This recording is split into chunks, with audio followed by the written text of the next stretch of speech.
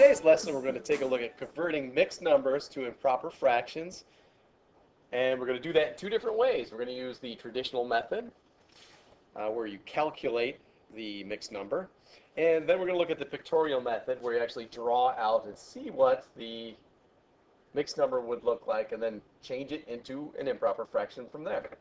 So we have the directions. It says convert the following mixed numbers to improper fractions using the pictorial and the traditional methods. And we have 4 different problems. If you want to write these down, if you're doing this at home, go ahead and do that. And the first one is 5 1/3. Second is 3 3/6. Third is 6 3/4. And the last one, number 4, is 3 1/8. So let's go to it. So here's our first mixed number, and it's, as you can see, it's got a whole number part. The 5 right here, the 5 is the whole number part, and it has a fractional part as well, and that's the 1/3. So it's 5 1/3, and we want to change that into an improper fraction. And sometimes you need to do that when you're multiplying fractions or dividing fractions. It's helpful to have your mixed number as an improper fraction. So how do you do that?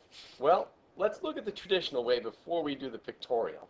Now, the traditional way, you look at the whole number, and that's 5. So you have 5 whole. It could be pizzas, it could be cakes, it could be anything that you want it to be. But you've got 5 whole. Let's use pizza just for an example. You have 5 whole pizzas and 1/3 of another. So if you look at the denominator of the fraction part, that tells us, if you remember from previous posts on fractions, we've talked about that quite a bit. So the 3 in the denominator tells us that 3 parts make up the whole, okay? So knowing this, we can multiply these two numbers, the 5 and the 3. So that's exactly what we're going to do. We're going to multiply the whole number by the denominator when we set up this improper fraction. Okay. And we're going to keep the same denominator the whole time. When I draw the pictorial method, this will probably make more sense as to why we can do this. So I'm going to multiply the whole number 5 times the denominator, and that would give us 15. So 5 times 3 is 15. Then I'm going to take that 15 and I'm going to add that numerator up top to it, because we have 1/3 of another pizza, say, in addition to the 5 whole ones. So we're going to add that on. So 15 plus 1 equals 16. So there we have 16/3 is our improper fraction. So that, again, is the traditional method. That's the first way to do it. You can use the procedure of multiply the whole number by the denominator and then add the numerator of the fraction part, and then you set it all over that denominator of 3. Okay? It's going to work for you every time. Now, if you wanted to draw a picture to represent all of this, we could do that. I'm going to move this over, and we look at that original fraction over there. I'm sorry, the original mixed number. There it is. We have 5 1/3. 5 1/3 of another. So we need to show that as, let's say, a pizza. Why don't we do that? Okay, so we have 5 whole pizzas. So I'm going to draw those, represent those with circles. And you might be wondering why I drew 6. Well, you have 5 whole pizzas and then 1/3 of another. So I'm going to show that. And our denominator tells us how to divide up those pizzas. Look at that. Our denominator of 3 tells us we need to divide these pizzas into thirds. And again, with the math drawing, this one, it isn't, I mean, the pieces aren't exactly the same size. Really, to be accurate, you have to have them the same size, but for a math drawing, it's just simply representing your ideas and in a pictorial form. So now we've got 5 whole pizzas. I'm going to shade in quickly. 5 whole pizzas. You can see each piece would be 1 out of 3 or a third. So there we go. There's 4 whole pizzas, and here would be the 5th. And then we've taken care of the whole number. Now we have to represent the fraction part of 5 and a third. We'll just shade in 1/3 of this pizza. So you can see I have 5 and 1/3 pizzas. Well, to change that into an improper fraction, we have to just count up the number of thirds we have. Okay, so we have 1, 2, 3, 4, 5, 6, 7, 8, 9, 10, 11, 12, 13, 14, 15, 16 thirds. And that's exactly what you have over here. You end up with the same answer, 16 thirds. You just showed it in pictorial format. Now, if you're counting thirds, you can also count by threes. So if you look at each pizza has 3 equal parts. So you could do 3 times 3 times 5 would be 15 whole, representing the 5 whole pizzas. So there would be 15 slices in 5 whole pizzas, and then you add the other from the third, and you've got 16 thirds. So there's the answer to that. Let's try another.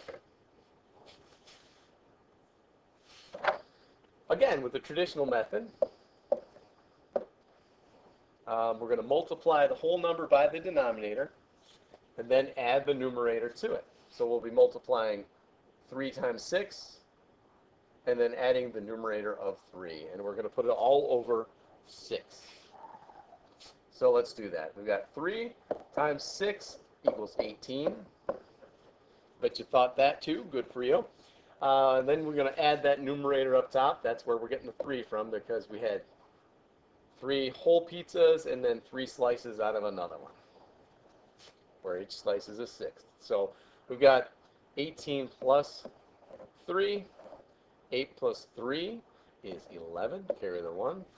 And we've got 21 slices if it was a pizza. So 21/6 would be your improper fraction. And once you get the hang of this, it goes pretty quickly. But it's always good to realize what the pictures would look like. So if you look at that mixed number again, let me just fix that 3. Got a little messy on me. Well, actually, one better than that. Let's rewrite it. All right, so we had 3 and 3/6 pizzas. Now, let's see. Well, why don't we draw them as rectangles? Maybe you have rectangular pizzas. So we've got 3 whole pizzas and 3/6 of another one. So what I'm going to do is I'm going to look at that denominator as 6, and I'm going to break each pizza into 6 equal parts, or 6ths. And I know that I have 3 whole pizzas, green pizzas. Ooh, that would be interesting. Well, there was 2 whole pizzas, 3 whole pizzas, again representing the 3 over here in the mixed number. And then I have 3/6 of another. And then if you counted up all of those, and they're really all divided into 6 equal parts, so you could be counting 6. We've got 6, 12, 18, 19, 20, 21, 6. And yet, again, come up with the same answer. Moving on to the next example. 6 and 3/4. So we're going to multiply that whole number 6 times the denominator of 4. That will give us, you're probably thinking that too, good, 24. And then we're going to add on that numerator up there. So 24 plus 3, 27. And then we set that all over the denominator. The denominator stays the same from the fraction part of the mixed number. So it'll be 4ths, and how many? 27 4ths.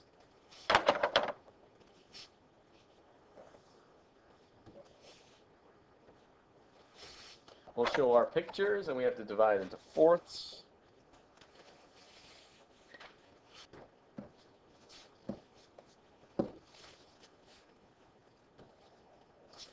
All right, so now we're going to show the pictorial method for that. And we'll show that, let's see, we've got 6 whole and 3/4 of another. And we're dividing by 4. So 2, 3, 4, 5, 6, and then we have 3/4 of a 7th pizza, or cake, or whatever you decide. Bologna sandwiches, we don't know. So, but we do know that the denominator tells us to divide them into 4 equal parts because the denominator was, or is, a 4. So we're working with fourths here. So we have the 6 whole bologna sandwiches and 3/4 of another. So we'll shade those in. Blue bologna sandwiches. Oh, they're multicolored, blue and green and red. Maybe there's a little mold on them. Anyhow, there's 4 whole sandwiches. 5, 6 whole, and how much of the other? Let's see, look at that fraction, 3/4 of another. So 3 out of 4 of a remaining, or a 7th sandwich. So we've got how many fourths? If you counted them up, we see each one is divided into fourths. So you could do 6 times 4 would be 24 plus the 3. And that's really, we're just proving the math work we did a little while ago. So there you go. You end up with 27 fourths if you counted those all up. And again, the answer is the same. 27 fourths, and if you counted all of these up, you would count 27 little individual fourths. Next, 3 1/8. You probably know what to do right by now. So we've got the whole number times the denominator. 3 times 8. 8 times 3 is the same thing. 8 times 3 is 24. Plus the numerator, giving us 25.